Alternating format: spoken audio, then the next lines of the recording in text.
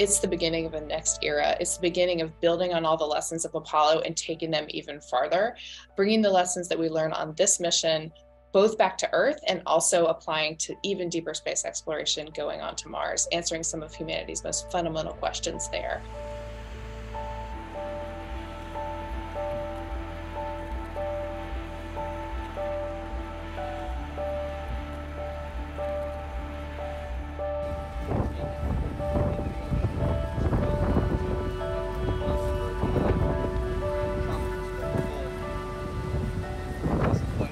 And it's what we do every single time we take on a new challenge. If this were easy, we wouldn't be here to do it. If it were easy, it wouldn't be worth doing. It wouldn't be worth all the resources that we're putting into it.